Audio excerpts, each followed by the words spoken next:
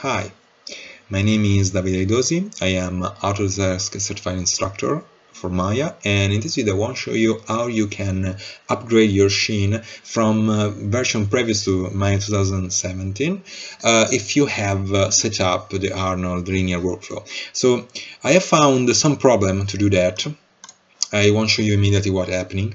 I want to start a new IPR section, and as you can see here, there is some problem about the new version of Arnold rendering inside of Maya 2017. The main problem is that Maya 2017 using a new way to drive the linear workflow for Arnold. In previous version, you need to deactivate the color management and activate the management inside of Arnold itself. So you need to go under the render setting for Arnold, and from Arnold render tab you have gamma settings. So you can see here there is no more this kind of elements. This is because now Maya drive the linear workflow for Arnold too. So the first thing you need to know and you need to do is opening up the option of Maya, general option of Maya, go under color management and enable color management. So this make the render more clear, but as you can see, it's too much clear. Why it is happening? It is happening because I have converted my texturing in TX format in the old release of Arnold, and the old release of Arnold using a slight different configuration for converting the TX manager. The TX manager is using a different setup for converting the texture. So as you can see, now the textures are a lot clean, a lot too much white, and a little bit of wash date. So how you can fix it? If you start a scene from zero, there is no problem. This is because if you go under the render setting of Maya and under texture, you have this option default enable, and you have the gamma correction. The color management are automatically updated and open up. So for fix this, you need to reconvert all your texture or your preview texture to the new format. I already have do that, and now I want to show you the difference by recreate the TX texture. Now I need to close Maya. I go under my folder, my texture folder. This is my old ones that are already load up here, and that are my new one.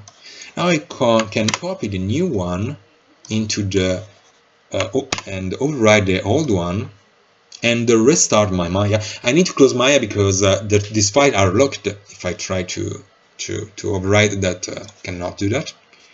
I can reopen my scene and re-enable the color management. Just a little bit of passion. Okay, right, very good. So now I can reopen up my scene.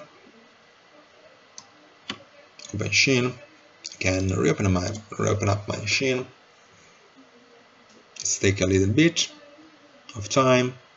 I need to reopen up my color management as I did before, but this time I want using my marquee menu. For do that, the May9 marquee menu. So I can press Z, middle mouse button, rendering, and enable color management from here.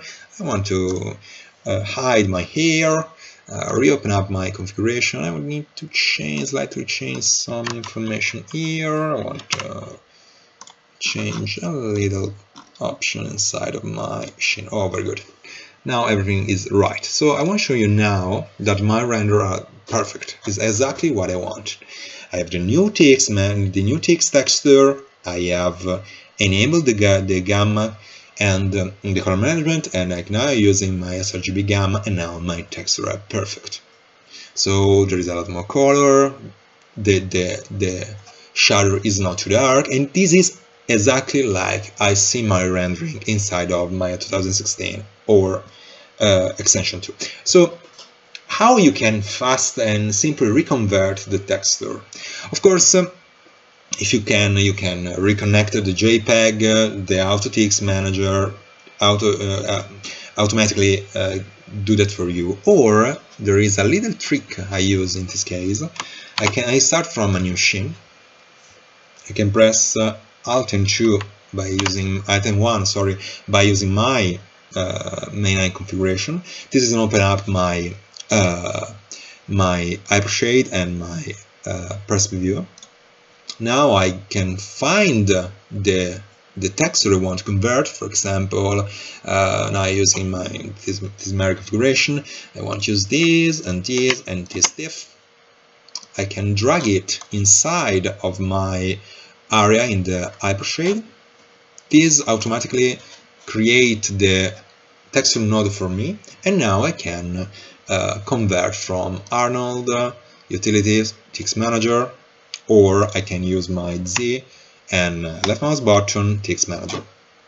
As you can see here, this is the new configuration. I had this configuration inside of the description of the video below.